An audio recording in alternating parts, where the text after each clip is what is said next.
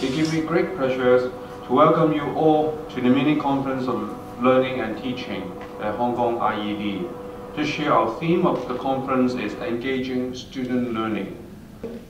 Engaging student learning is not only a slogan for learning and teaching conference this year. In fact, it is the aim, the process, and also the ultimate outcomes that we want to pursue in the Hong Kong IED.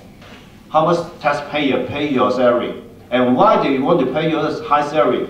Because they want you to cultivate a good next generation. They want you to do a good job to cultivate, to teach well of the kids. Some teachers saw disengagement, passivity as a challenge, a provocation. What do?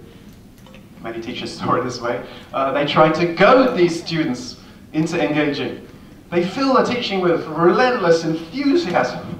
They painstakingly learned all of these students' names. They got rid of text-heavy PowerPoint shows.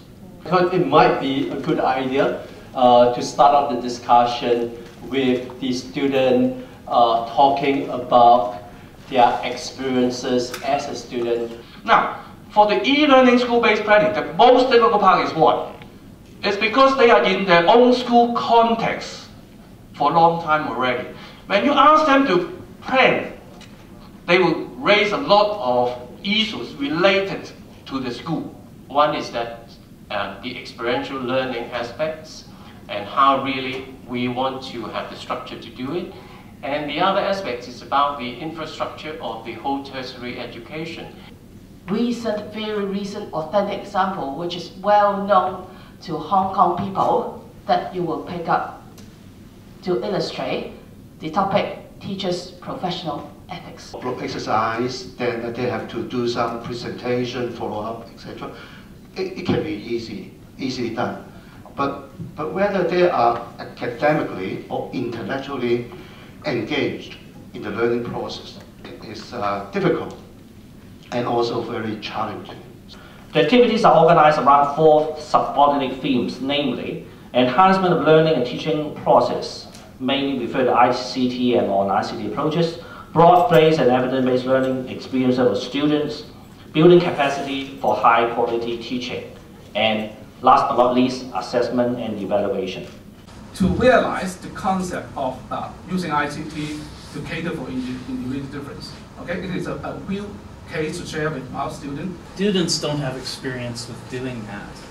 And so what I found is that they needed a lot of guidance in how to frame interview questions, how to identify what a research question is and write a research question. Students need extra scaffolding, not enough just to stand up and ask them questions and get them to respond, but they're going to need extra scaffolding, extra help. We introduce teachers to the use of things like realia, for example, pictures, visual support, visual clues, and multimedia video clips and so on. So in that 5 years, we must see development, we must see growth, we must see joy, we must see people who are growing into academics, in whatever field they're going into, but learners, lifelong learners. 其實 OBL 咧，往往都係睇我哋 SET 嗰個 form 啦。其實真正最有意義嘅 learning 應該係長遠喺學生身上，經過同佢日常生活嘅互動之後所產生嘅影響。但從來我哋好少去 keep 呢一樣嘢。Technology is individual, user-focused, mobile, networking, anytime, anywhere, reliable. In a portfolio really depends on the purpose of individual staff. So different staff may have their own purpose of building one. And this is related to departmental level because you can consider this as being subsumed, okay, in the department, within the department level. Because you can see, actually I'm teaching phonetics phonology and I compile different kind of learning material, teaching materials, and online resources, recommended readings in my TDG project. So through this website, they can have better idea what I'm teaching and whether they would like to take my course or not. It helps me evaluate my own approach to teaching.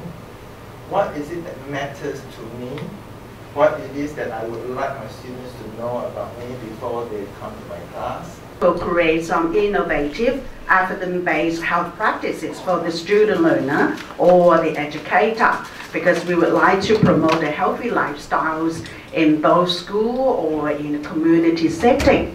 So the project aims are to promote using mobile technologies in teaching and learning in the institute, and also to bind together individuals or small groups to form a larger community of mobile learning that integrates subject learning in English.